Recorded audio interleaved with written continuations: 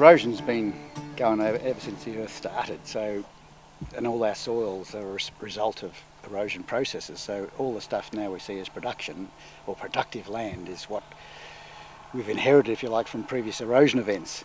And we can't actually sit down and stop it now, because what do we require for the future?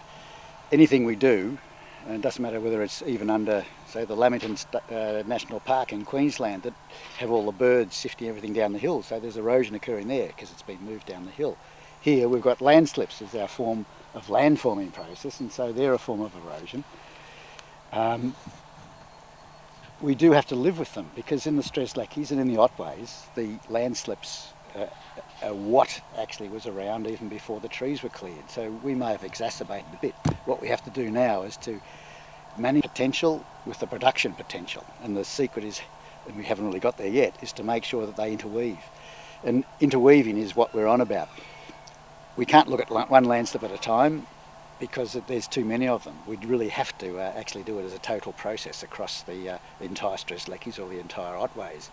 And we really do need some powerful people to come in who have the knowledge and the time and a bit of money to actually say, what is the primary cause? What are the mechanisms that's happening? Where can we intervene? What's the damage that it's currently caused to production, to the environment, and to all our waterways too? Because I think that's the issue. We've got to maintain production at the same time, of not damaging our environmental runoff. This is a bit of a confusing area for pedologists, people who actually study the profile of soils, because the landslip history over 2 million years or so has mixed up all our soils, and you can see from what we saw at Thomas's that everything's been churned. So the B horizon on the surface in some places, and there's rocks mixed everywhere.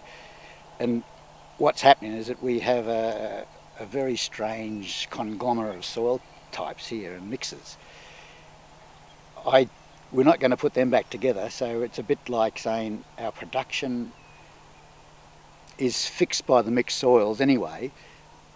What we seem to be more worried about is the two consequences. One is the aesthetic consequence, because farmers hate to have their property looking pretty bad with the big scarps. The second thing is the ability of those to lead to erosion, to get into the waterways, to get into the main water supply system.